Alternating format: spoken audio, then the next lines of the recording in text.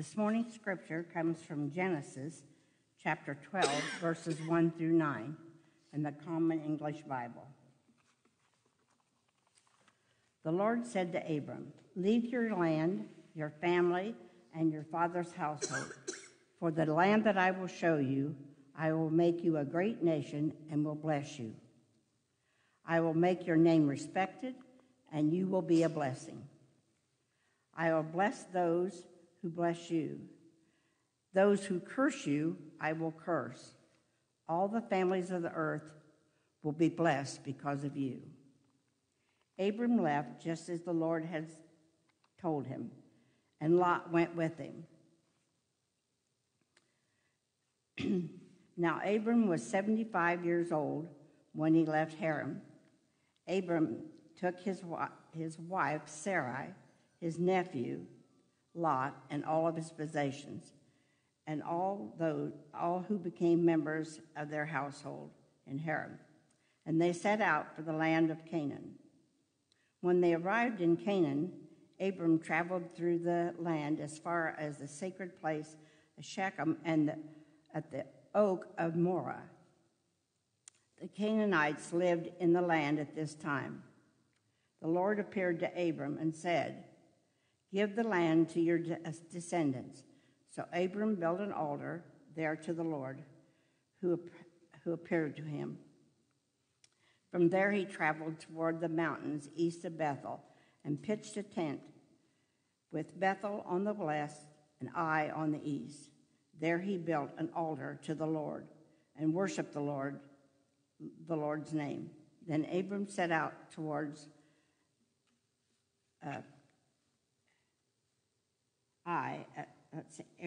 arid southern plains, making and breaking camp as he went.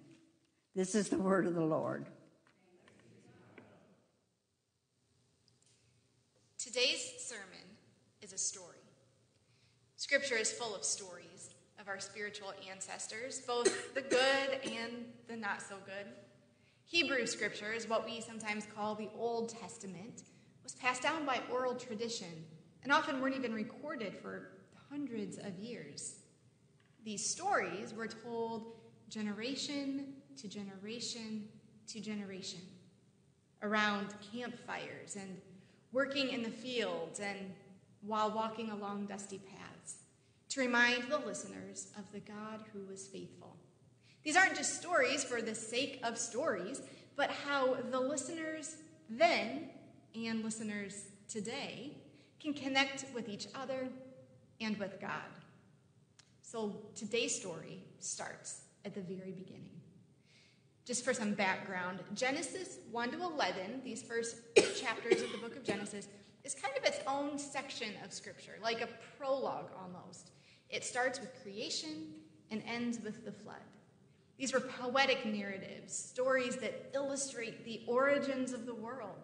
They tell these big stories about creation and the fall and the Tower of Babel and the flood, and all of this sets the stage for God's interactions with humanity. But then chapter 12 narrows in. It goes from kind of big picture to very, very hyper-focused. And it's a different kind of writing. Not unlike chapters 1 through 11, it's not factual history the way we would read in a history book. Remember, the original hearers would not have heard any of this as literal history.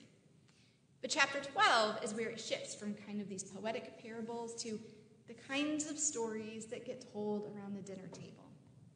Family stories. Let me tell you about your great-great-grandfather Abram, your mother would say, because he got himself into some messes. Perhaps your own family told stories like this. Imagine yourself passing the marshmallows and hearing once again the stories about the people who make up your family tree and made you who you are today. This is the way that these texts should be heard. What we read today was just a few verses of one of these chapters, but today we're actually going to cover chapters 12 through 15 of Genesis, and I invite you to listen for places where you can relate, places that make you wonder, places that make you feel along with the characters. Now don't worry, I'm going to leave a lot out. This is going to be a very quick summary of these chapters. So I encourage you this week to open your Bibles and read those chapters, Genesis 12 through 15, in their entirety, because I'm skipping a lot of details. But at the beginning of our story, Abram is 75 years old. He is married to a woman named Sarai, and they have no kids. That's an important part of this story. One day, God says to Abram, "Leave your land and go to the land I will show you. I will make of you a great nation, and I will bless you." No map, no GPS. There isn't even a destination. God just says, leave your parents' household and go to the land I will show you. Have you ever felt like that? Like you knew you needed to change course. You felt something inside telling you that something needed to change, but you weren't really sure where the final destination would be? Instead of staying safe and secure where they were, instead of staying where they were so comfortable and familiar without any reason or roadmap, Abram packs up his wife Sarai, his nephew Lot, all of their family and possessions, probably about 1,000 people altogether, this big group of people, and just left. They started traveling. It doesn't say how long they traveled for, but apparently quite a while. Having been on road trips with kids, I imagine that the kids in the back of the caravan were probably saying, "Are we there yet?" And I imagine that the camels were probably smelling, and the goats were probably smelling, and everyone was probably smelling. They'd probably be singing some ancient version of "The wheels on the bus go round and round" in the back. Because this was a long journey. This wasn't a quick trip. Scholars believe this journey took them from through modern day Iraq, through Syria, down to Egypt, and back up to Israel. This is a long journey. And at different points along the way, something would happen, and God would remind Abram that the land would belong to his descendants one day. And every time Abram would build an altar to praise God, and then would keep going. Still wandering, still uncertain. At one point during their journey, they experienced a famine. There just wasn't enough food. So they headed to Egypt at that point to live as immigrants, because the Bible is full of stories of people fleeing one place to go to another place as refugees, just as people do today. Then they meet Pharaoh, and you can read all about this later, but it's complicated and messy and dangerous, and also a reminder that sometimes even the good guys of our Bible stories get things wrong. Not only did Abram lie in the story, but it tells of human beings he enslaved, because our collective history is complicated and messy. After this, they narrowly escaped death with Pharaoh, and once again, Abram and Sarai and all of their family and all of their animals are on the road. If this happened today, I imagine they'd start warming up the car, they'd pack up the Cheez-Its and Little Debbie's, that's what we have in my family on road trips anyway, for the road, and start off to the next venture. So if you can imagine, right, like the back of the station wagon is probably weighed down with all of the stuff for this next leg of the trip. But at one point along the way, they came across one of those altars that Abram had built earlier in their journey. An altar that reminded them of the faithfulness of God, likely a story that they had told themselves on this path of uncertainty. Are there places in your life where you can look back and remember? Maybe even a physical item in your life that you can look at and remember the faithfulness of God from that time in your life. Abram and Sarai go on to have a lot more adventure and a lot more suffering and a lot more uncertainty. Their adventures include things like separating with family, a fight involving kings falling in tar pits, and then finally, after all of that, they decide to return home. Because sometimes when things get difficult, you just want to be in a place that feels comfortable, around people you know. Maybe it's when you turn on music that you grew up with, Maybe it's when you make that favorite food that your mom used to. We long for the comfortable. I imagine that after a trip like that, Abram was likely quite exhausted, maybe hopeless, maybe heartbroken, maybe ready to give up. I mean, remember, at this point, they'd been journeying all this time, and still the thing that started it, God saying that that land would belong to his descendants, still had not come to fruition because he still did not have any kids. So God comes to Abram and says, don't forget what I told you. Your descendants will have this land. And Abram says, thanks, God, but you clearly don't know me very well because I'm a very old person and I still don't have any kids. And God says, count the stars in the sky. This will be the number of your descendants. This week, we saw images, maybe you saw them too, of new stars in the sky, new galaxies that we didn't even know existed. Can you imagine for an ancient person looking up at the stars in the sky, not even knowing what those stars were made of? The wonder and the mystery. And God saying, this is like your descendants. If you can imagine with me this story playing out, maybe kind of like a movie, this is the point when the music changes. The lighting gets dimmer, and you know something big is going to happen. Maybe there's moments like this in your own.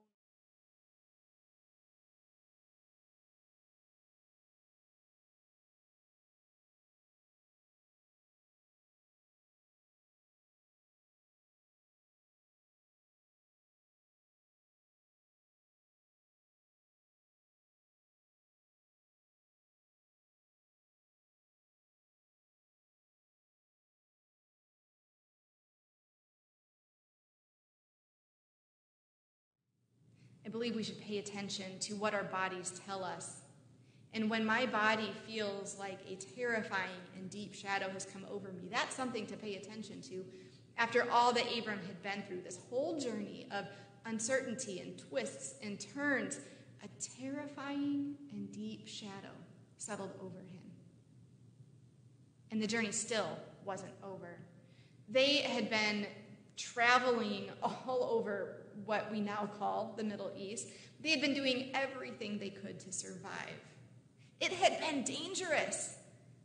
Things were starting to look up, but they still seemed to be for naught for Abram because God had promised he'd have descendants, but he still did not have children. Time was running out. Perhaps you can relate to that feeling in some way. Maybe, or maybe not, with a literal bloodline, but maybe it feels like time is running out on a relationship, or a housing situation, or a job, or some situation or chapter in your life. Maybe it feels like things are getting a little bit more desperate. Hope is feeling distant and fleeting. That's what Abram was experiencing when a terrifying and deep shadow settled over him. Scripture tells us then, here in Genesis 15, God says, quote, you will have descendants and it will be hard for them for a while. This is not a direct quote, but they will prosper. But then it says, after the sun had set and the darkness had deepened, a smoking vessel with a fiery flame passed by. Can you even imagine that? Like a floating, smoking vessel with a fiery flame? But that is what Scripture said happened. That day, it tells us, the Lord cut a covenant with Abram that the land would be his descendants. Of note, Abram wouldn't even live to see the fullness of this legacy. Because sometimes what God does through us outlasts what we can imagine, outlasts us. We plant seeds and we don't even know how they will grow. It's as though God says, this might feel like it's the end, but it isn't. This is not the end of your story, and it is not the end of my faithfulness. I mean, can you even imagine what it might be like? You likely can imagine to plant something, to work on something, to cultivate something And you know that God is going to keep using this thing. God is going to keep using this legacy. When I think about what's happening in their lives at this point, I'm reminded that not everything in life goes the way we expect. Abram and Sarai had been through so much, and still their story wasn't over. And if that's true for them, what does that mean for us? When life isn't going how we thought it would, when we have hope and then it's dashed, and then there's hope again, and then it's dashed again, and then a little glimpse of hope, and then it's dashed again. When it feels like time is running out. When it feels like that terrifying and deep shadow refuses to lift, morning after morning after morning. Where is God? Well, God was there when they left and didn't know where they were going. God was there when they had to make difficult decisions just to survive. God was there in the restless waiting. God was there in the glimpses of hope and reminders of faithfulness. God was there when that terrifying and deep shadow settled over Abram. And just as God was there with them, so God is and will continue to be here with us. We started telling this today as a family story, and I think that's what we can remember here. Maybe you have stories in your own family about times when hope seemed lost and then God showed up through the hands of a kindly neighbor. Maybe you can look back at your life and think about times that you were alone and yet you didn't feel alone. Maybe you can look back at times in your life and see with the benefit of hindsight what you couldn't see at the time of God working through a seed that you were just planting. Do you tell these stories? Do you remember that God is faithful, and do you remind others of God's faithfulness? That is what we are called to do. The good news is that God remains faithful and that God is here, even in the uncertainty, even in moments of survival, even in the shadows. God is there, and God is here even when we don't know what the next chapter will hold. When we feel like plans are changing, things are changing, we can't see the path in front of us, but God is there.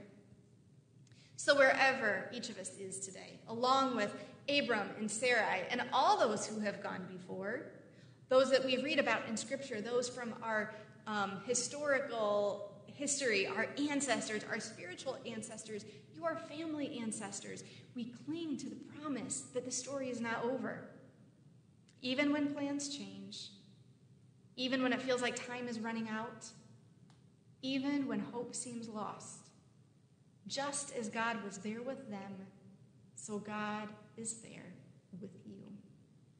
Amen.